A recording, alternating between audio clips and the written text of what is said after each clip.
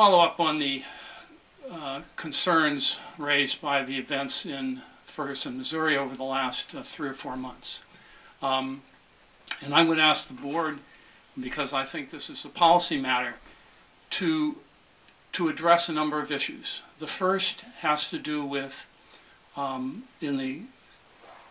hopefully an event that will never happen here, but it has a potential for happening anywhere, that in a case a police officer shoots, whether fatally or not, an individual citizen of the town or some other individual in the town, I think we need to have procedures in place that address some of the concerns that have been raised. First, that an officer involved should be immediately removed from duty and also isolated in the same way that a civilian who had shot or killed somebody is done. And we need to have investigators. Officers should not be interviewed by the local district attorney who has to deal with them all the time. They should be interviewed by someone from the Attorney General's office designated for that purpose. Any prosecution should involve an outside prosecutor, not the local district attorney who has to deal with every police force in the county or in the counties, because he serves 2 counties, on a daily basis. So those 2 things, and the board needs to be an advocate for this. And the town is in a good position to do it because we have not yet had such an incident, and we can say that this is simply good policy. And we can do it in such a way that we can say that we have a lot of objective evidence that not doing it creates problems. The final 2 concerns address the training and evaluation of both potential officer candidates and of officers who are on the force. I think that the board needs to, with the manager and the police chief, evaluate the training procedures that are currently in place and determine whether they could potentially lead to the kind of situation that happened in Ferguson.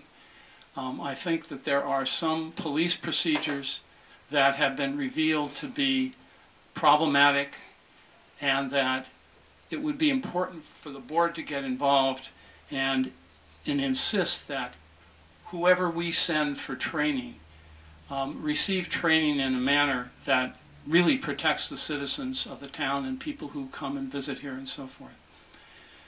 The second part of the evaluation of process regarding evaluation, I refer the board, and I will make copies available of the article to you, an article in Nature, the October 2014, volume 15 of Nature, page 670. It is a review, and it's a 10-page article, The Neuroscience of Prejudice and Stereotyping. I remember reading a book 50 years ago by Gordon Allport called The Nature of Prejudice. But now you see, with brain science, we can go beyond the words of an individual to examine what they actually, how they are actually responding, which may be different from what they say. And there are 163 footnotes to this article.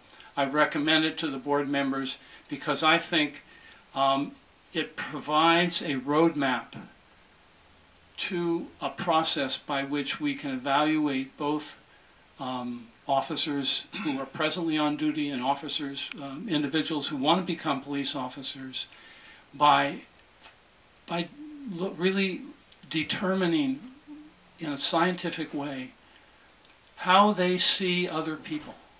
Who do they see as outsiders? Who do they see as people who are a threat? Who do they fear? And I think that, in a way,